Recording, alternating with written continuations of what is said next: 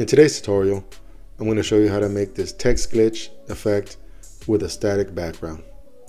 Let's get started.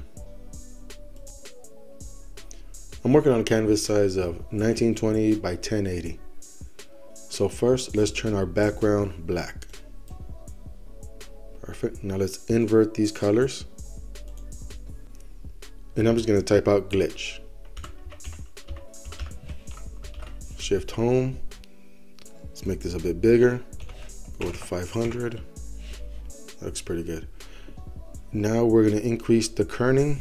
That means the space between the letters. And you can do that right here under your tool options. And let's go for a little bit more. That looks pretty good. Okay, now let's center this on the canvas. Click on your background layer. Select your align tool. Click on your text.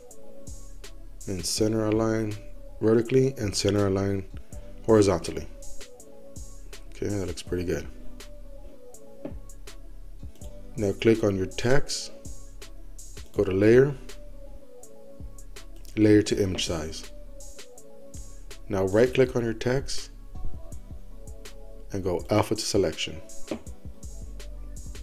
Create a new layer. Okay, now we're going to select our colors. I'm going to go with this pinkish purple color first. Okay, go edit, fill with foreground color. Now with everything still selected, create a new layer. Okay, we're going to select our second color. And I'm going with this light blue. Okay, and repeat, edit, fill with foreground color. Perfect. Now grab your original white layer, move it to the top, and I'm going to go ahead and turn it off. Go to select, none. Now grab your move tool, click on your blue layer, hold down Control, and move it over. Okay, that looks pretty good. Now click on your pink layer, just turn off the blue. Same thing. Hold down with your move tool, hold Control, and move it over. Okay, now I'm gonna turn my layers back on and see what that looks like. Okay, that looks pretty good. Actually, let me move the blue in a little bit more. There, that looks pretty good. Okay, now turn off your background, the black.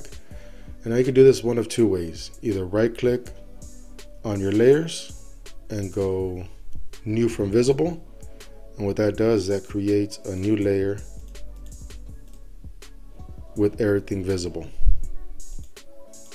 Or Control Z. Let me delete that real quick. Turn those back on. Or you can click on your canvas, right click on your canvas, edit, copy visible, edit, paste as new layer. It reaches the same effect. It's just a matter of preference. So I'm going to leave it like that. It looks pretty good. I turned off my other layers. Next thing you want to do is grab your rectangle tool and just a nice thin square over your text. You're going to right click, go to select, float. And when your cursor turns to the move tool, hold down the left mouse and Control and shift it over a little bit. There you go. Click on the canvas to anchor that layer. I'm going to do that again. Right click, select, float. Hold it down, hold Control, shift it over. Click on your canvas, or you can click the little anchor to anchor the floating layer. And again, make this one just a little bit thicker. Right click, select, float, hold down your mouse and control, move it over, anchor, and let's do it one more time. Make this one kind of thin.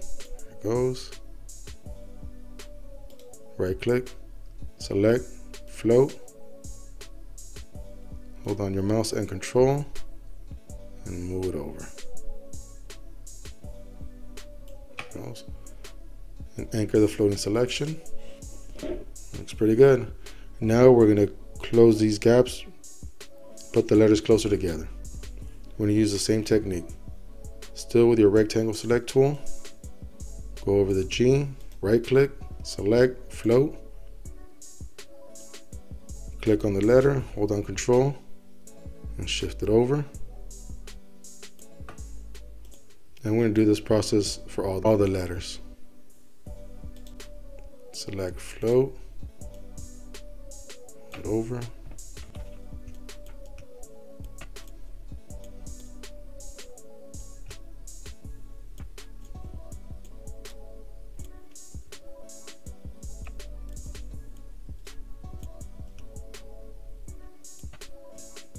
All right, now that you have all your letters close together, we're gonna go to layer, crop to content, and recenter it. Click on your background layer, go to your align tool, select the text, center align vertically and horizontally. Perfect. Now go back to your new glitch layer, and we're gonna shear it a little bit. We're just gonna make it slant a little bit.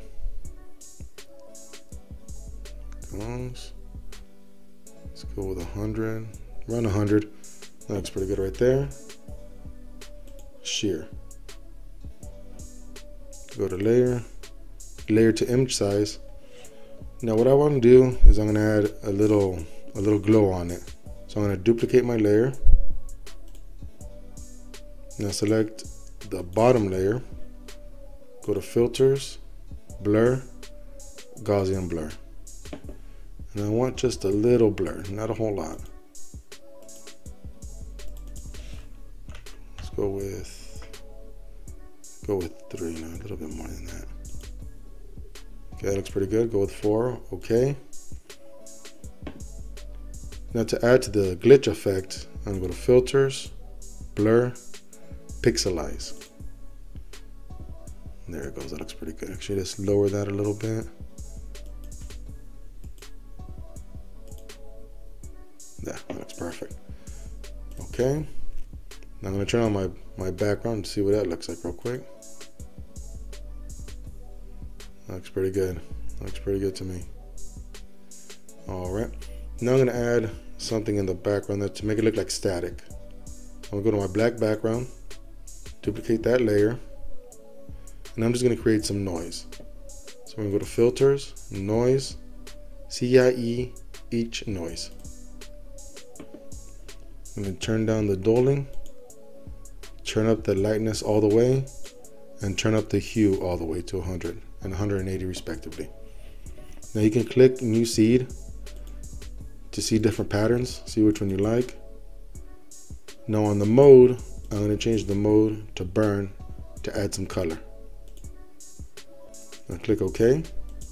Now on the layer you just added the noise to, you're going to right click, apply layer mask. You want black, full transparency, add. Now over here you're going to switch back to black and white. Now make sure your black and white is selected, where black is your foreground color and white is your background color. Grab your gradient tool, go with shape radial, click near the T and bring that out. And you can see, there it goes, that looks pretty good. Hit enter to lock it in. And you're all set. That's your glitch effect with a static background. If this has helped you, please like and subscribe. Thank you for watching.